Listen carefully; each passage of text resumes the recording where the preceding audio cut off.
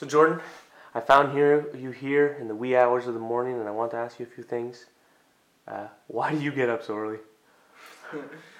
I don't know if it has to do with circadian rhythms or just the idea that you're getting up well before the rest of the world, but I feel like I get so much more done when I start early as opposed to staying up really late and working then. Waking up with the sun just feels great. Now it's actually 7 o'clock, and the sun is about to come up. You were actually here since 5, so you were here before the sun.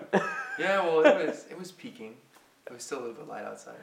So you feel like there's like fire in the mind at this time of the day, or where do you feel like the energy is housed at this point? What do you mean by that? Well, most people think that they wake up because the energy is now traveling in the mind, and I believe that it's said between 7 and 9 or 6 and 8. That area, there's a high fire in the mind area, so it's great to meditate on thoughts. The thoughts are very silent, and I'm not sure if that's because of the actual time or just because I've spent the last 3 hours sleeping, aka an intense meditation, best meditation that you can get, basically. so about getting up and getting a head start on everyone else. How does that play out in the rest of your day? How do you feel past this point? Fantastic, super productive. Someone else wakes up at 10 o'clock, I have 5 hours on them of work. And when you wake up early, I don't know, I feel like I have just ample time to do the things that I know I need to do to feel good for the rest of the day, like yoga, early morning meditation, really taking my time to make a breakfast that's going to make me feel good instead of feeling like I already have to go straight into work and answer emails and get back to people.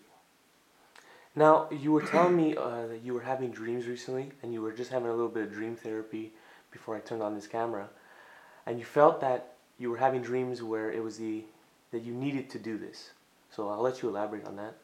Yeah, I've been adapting to polyphasic sleep over the last couple of days and having a lot of issues because whenever I was taking a nap, I would have repeated nightmares over and over. I would wake up 3 times within a 30-minute span, and the dreams were all along the same lines, the same theme.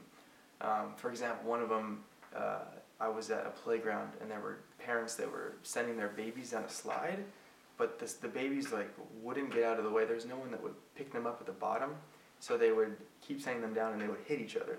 So I was racing to move the babies out of the way in time, and then as soon as I moved them onto the sand, then tentacles would start coming out through the sand and you're dragging them down. So it was like kind of like whack-a-mole, where I was just constantly having to move, and it was very, very stressful. And that was a general theme. So I finally figured out yesterday that I think that was because I wasn't giving myself enough alone time or just me time.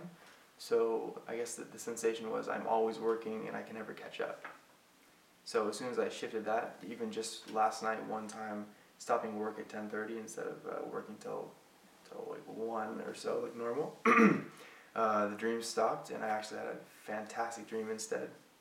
And you could tell because when I came downstairs, you had a great energy, and you're such at an early point in the morning. And I've seen you in the early morning some days where I guess it was a nightmare that plagued you, or you're still like you're thinking about it and the energy's caught somewhere else.